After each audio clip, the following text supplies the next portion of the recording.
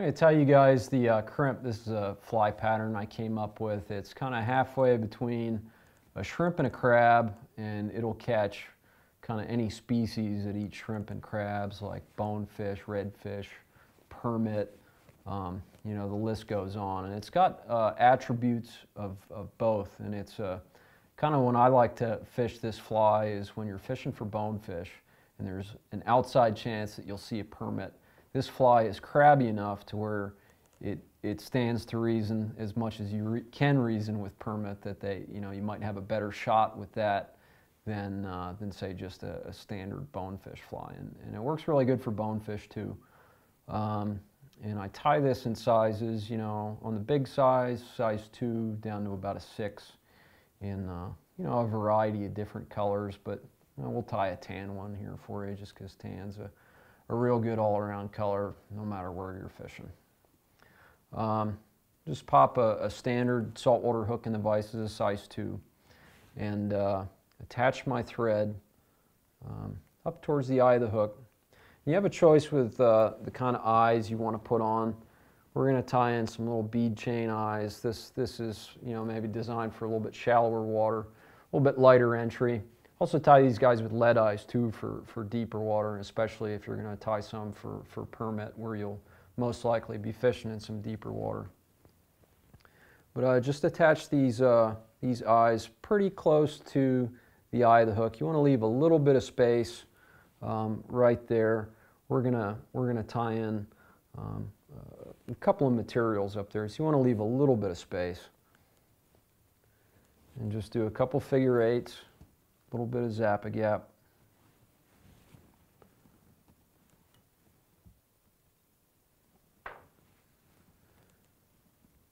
And just secure those eyes with a bunch of wraps so they're not spinning on you.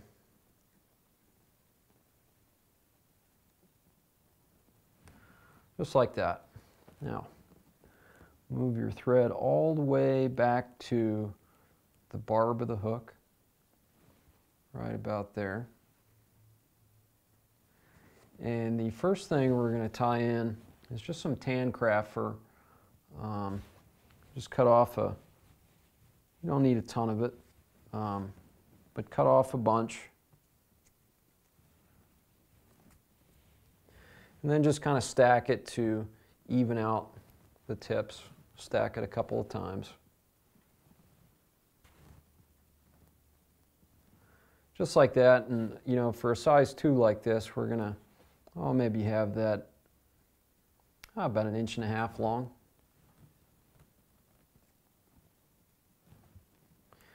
And then just tie that in, just a nice little tail. Just like that.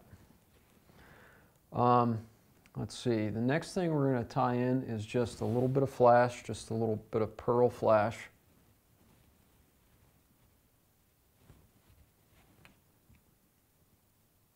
Just like so.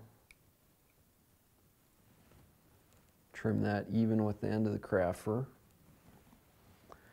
And then we're going to take some spanflex, and this is white. This is probably the color I use the most.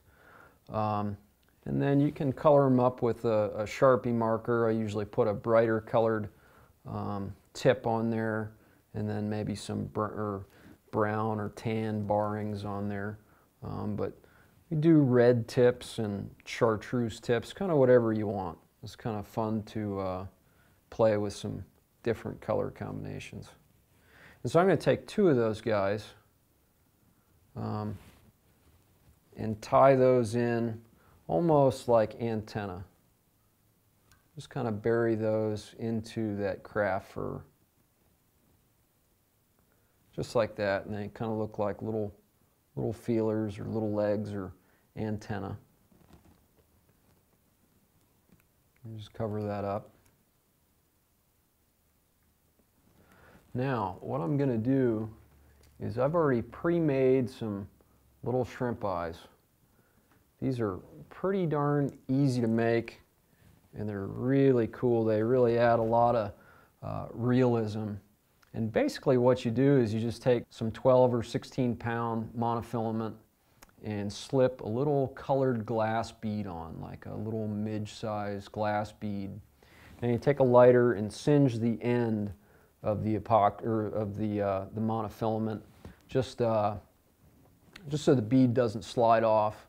And then you mix up some epoxy, and then you just take the glass bead and monofilament and just dip it in the epoxy, and it kind of ends up looking like this when it dries. Certainly helps to have a epoxy turner for that. In fact, it's pretty much a necessity unless you want to sit there and do these by hand.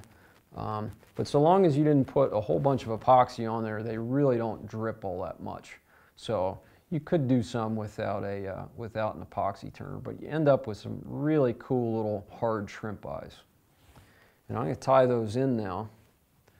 And what I'm going to do is have those extending back past the barb, you know, maybe about 1/4 of an inch into the tail there.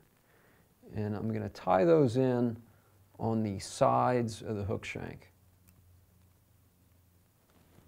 just like that. See how that ended up kind of on the side there, and I do the same thing to the other side. Just kind of line them up so they're even. Do the same thing to the other side. And wrap them. I usually just wrap them all the way down to the eyes and back, so you have a nice flat uniform surface to tie the rest of the fly on.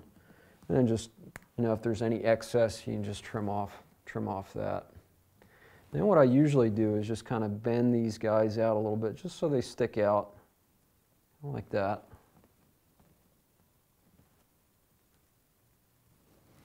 And then this is a real good place to use some head cement or Zap-A-Gap just to kind of really make that permanent.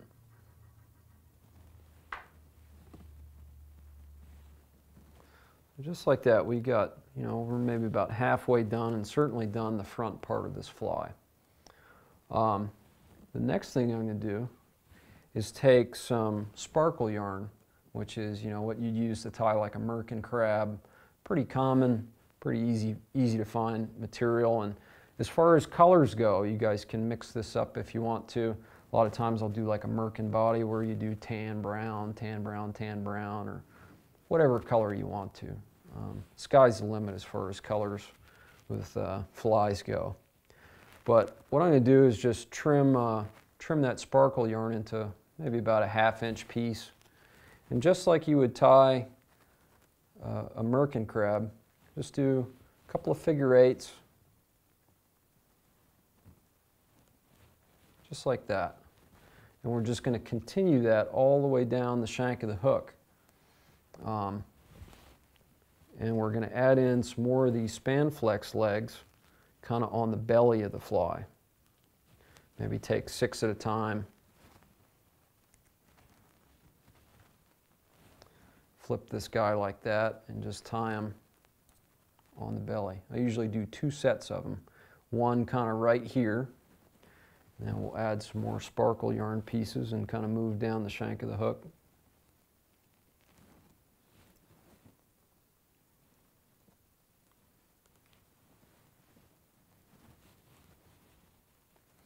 And this kind of forms almost kind of the crab-like shape of this fly. Gives it a little bit of an oblong look, and you know, I think if you, at first glance you really look at this fly, it's really a shrimp imitation, but it's just crabby enough to where you might be able to fool one of those permit with these things.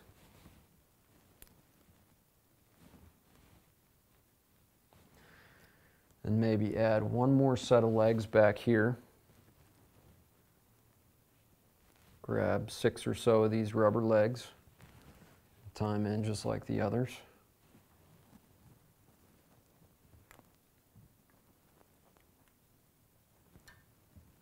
And then lastly, I've been doing a little orange, hot orange piece, just for the very last one. It kind of looks like a, you know, a spawning shrimp, or just a little bit of extra color in there. I kind of like it. Secure that guy with a couple of figure eights. Now, what I'm going to do is trim this yarn into kind of a long oval shape. And I usually just kind of use my thumb and forefinger just as a guide.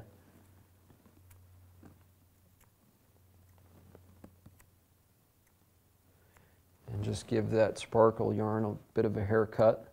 Try not to cut any of the legs. And do the same thing to the other side.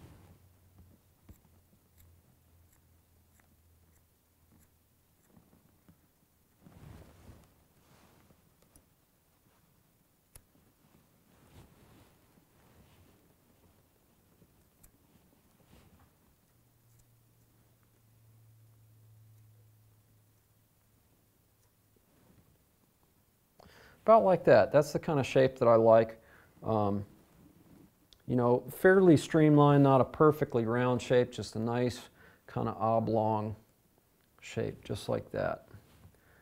And kind of the last step in this is to take another bunch of craft fur and tie in kind of a overwing over the top.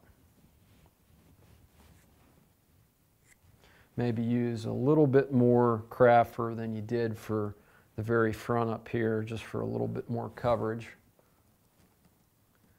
And just stack that a few times.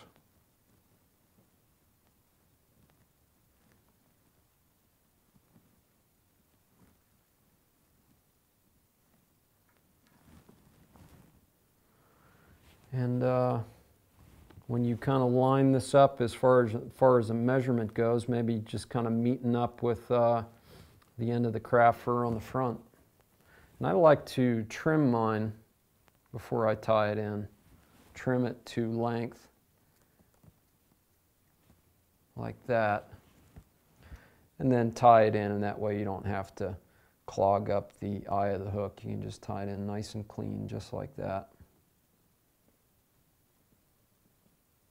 You can also add a weed guard to this. It can make the difference between getting a fish and not getting a fish. You know, usually put a 12 or 16 pound hard monofilament weed guard on there, just to keep from getting hung up. But this is a great little fly to throw, you know, to anything that would eat a shrimp. I've fished this guy a lot to bonefish, and they scarf this thing. Give it a whip finish.